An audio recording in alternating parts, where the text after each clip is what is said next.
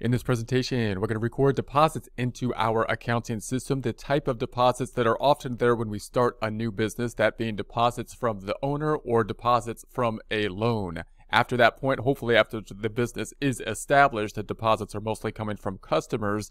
But when we start off, we may have these kind of common deposits from the owner or from a loan, and they're a little bit more unusual than the customer deposits. They're not things that happen all the time. Therefore, they can actually be a little bit more difficult when we start the organization have these types of deposits. Let's zoom into it with Xero. Here we are in our Get Great Guitars Company dashboard. We're going to first be opening up our balance sheet. So let's go ahead and go to the accounting drop down and scroll on down to that balance sheet, or just go on down to the balance sheet. Not really scrolling, but just going. And then once that opens, we're going to go ahead and right click on the tab up top. We're going to duplicate that tab up top. So we're going to have the balance sheet to the right, and we're going to have the data input that we will be doing on the left.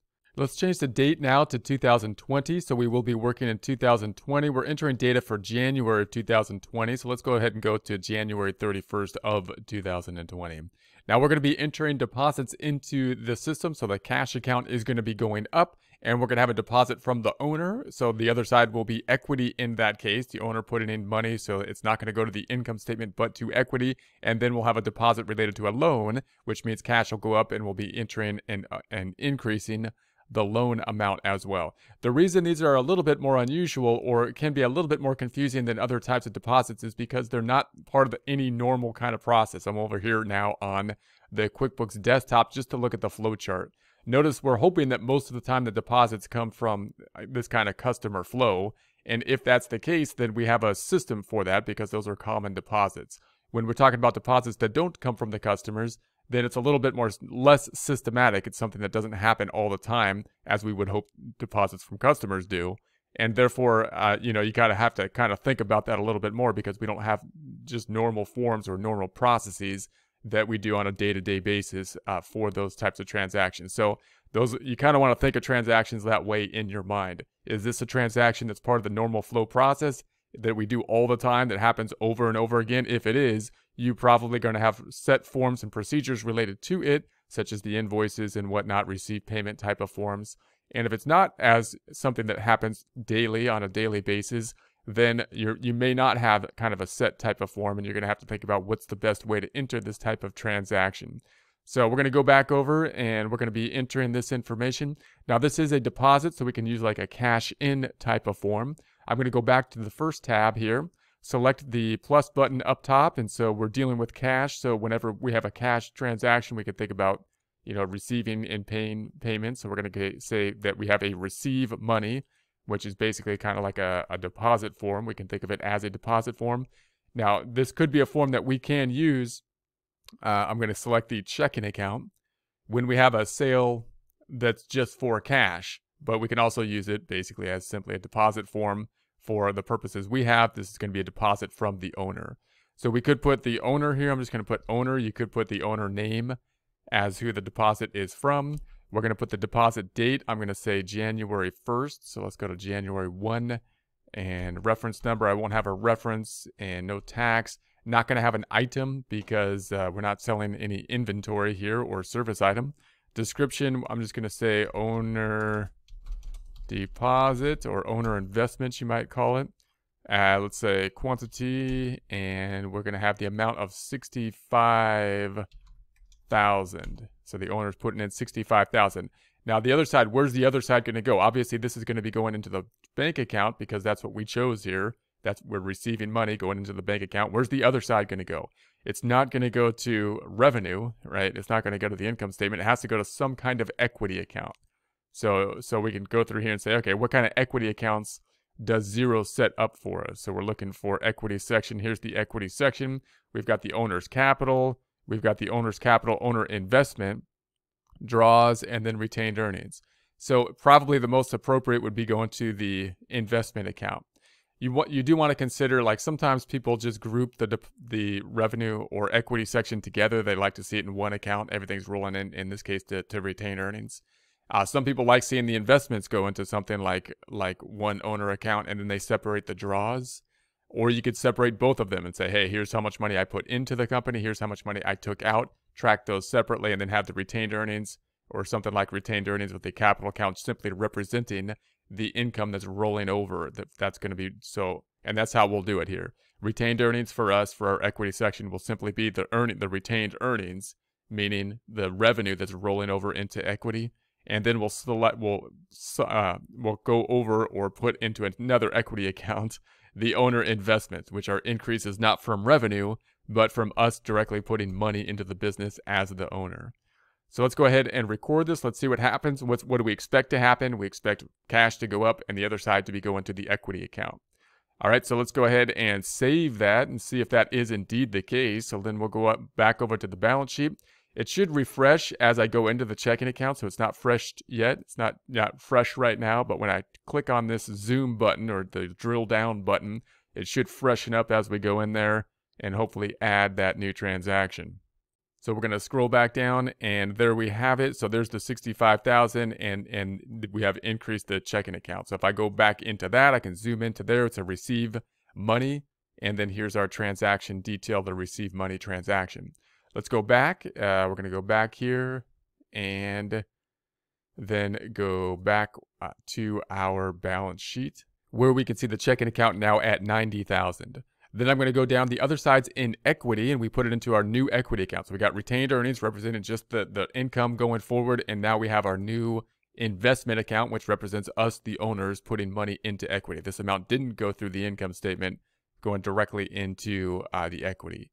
So there we have that. There's our 65,000. It's a receive money type of transaction. Let's see if I can go back to the report up top. Okay, so now we're going to do this again, but we're going to say, what if we got the money from a loan? So again, it's not coming from the customer, but it's coming from a loan at this point in time. So we're going to do the similar kind of transaction. We're going to go back to the first tab, going to go to the plus button, and we're going to be adding receive money once again. Money is going to be coming in, but this time it is from a loan.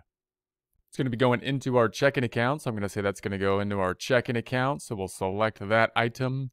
And then we're going to say from, and I'm just going to say Chase. That's going to be a bank. We're assuming Chase is a bank, and we're assuming that's who we got the loan from.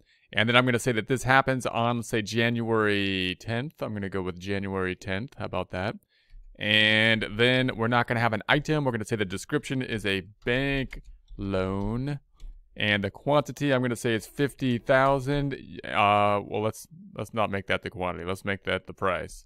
I'll make the quantity 50,000. And then the other account. So this is going to go into the checking account. What's the other side going to do? It's not going to be going to income once again. It will be going to a loan. So I'm going to see a loan account. Now we have a loan account that we put up for note payable. And here we have that.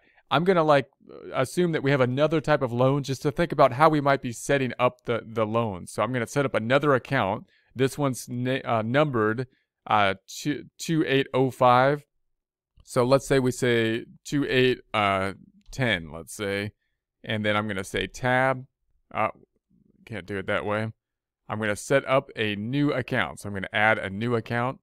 I'm going to try to memorize that account number, which was 2810. And then the account type, I'm going to put into a liability account. So I'm going to make it another liability account. So I want to make it a long-term. I'm going to make it non-current liability because that's where I like to list basically the loans together and group them into that section.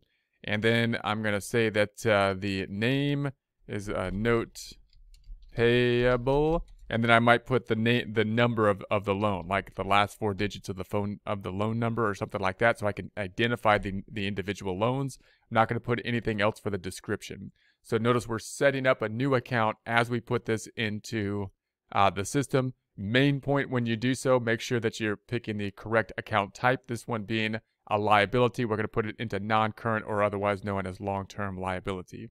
So there we have that. This is going to be increasing then the checking account by that 50,000. The other side is going to be going to that loan payable.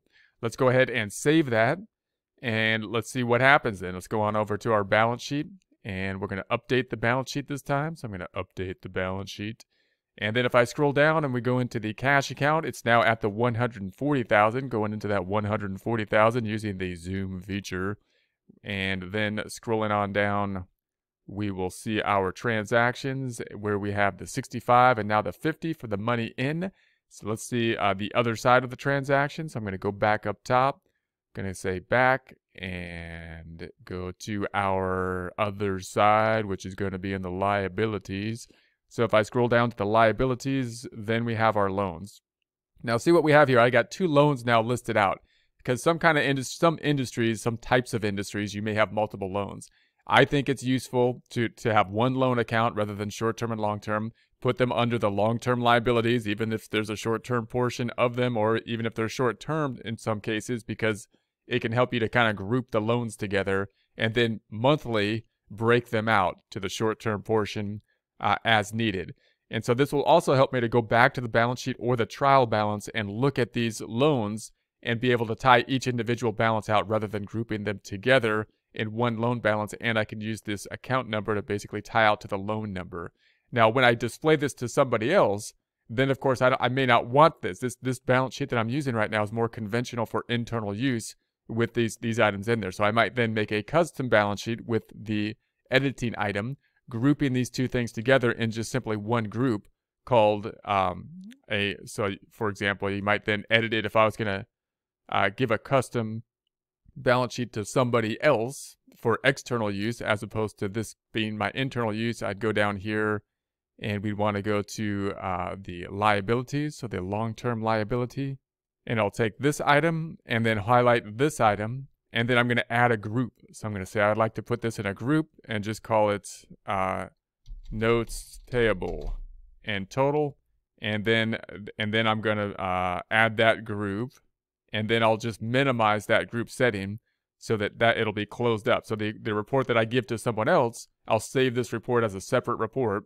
and then if I was to go back over here and say the external balance sheet, the one that I'm going to give to someone else that doesn't have, you know, account numbers in it and whatnot that really help me for my internal use, would look something more like this. And then you just got notes payable with the one account in it. So I'm not going to save that. It's going to, you know, I'm not going to save that change, but that's kind of how you can customize your reports using something like this and use a balance sheet to both help you to track the information and then group your information like this. We'll also talk about the month-end adjusting entries where we will break out the short-term and long-term portion of the notes, which I would do just periodically at the end of the month or the end of the year, and then go back to basically our system where we have the 2 loans so we can track those loan balances as we make the payments for them. Also note that there's nothing on the income statement right now for these transactions because there's no effect on the income statement, and I want to get used to using, if I go to the accounting dropdown, the trial balance report as well. So to do that, I'm going to go to the reports over here, and I want to get a little bit more used to adding the trial balance report. I will be printing the trial balance report and giving you a copy of it, and this is the best report really to check your numbers because it's going to have all the accounts without the subtotals in one place.